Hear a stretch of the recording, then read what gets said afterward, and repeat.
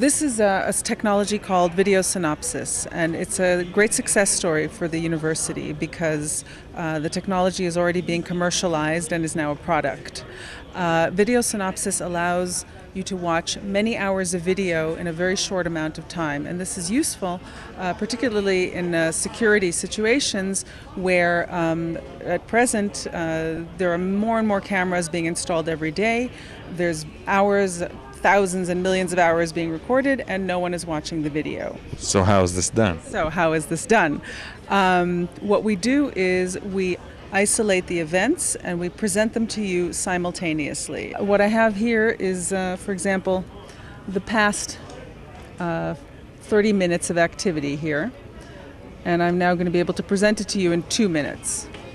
And if you look, you see on the screen we have events that happened at 11:24, events that happened at 11:49, and they're all being presented simultaneously. Layer on layer. Layer on layer, object by object. And if I want at any point, if something appears to be suspicious, because again, the human operator has to be involved in this, if I see something that looks a little funny, I can grab it and immediately jump to the original video. So it seems to identify the objects, people, anything that's moving on the screen. It identifies moving objects, and it separates between what is static and what moves, and anything that moves will be presented on the screen.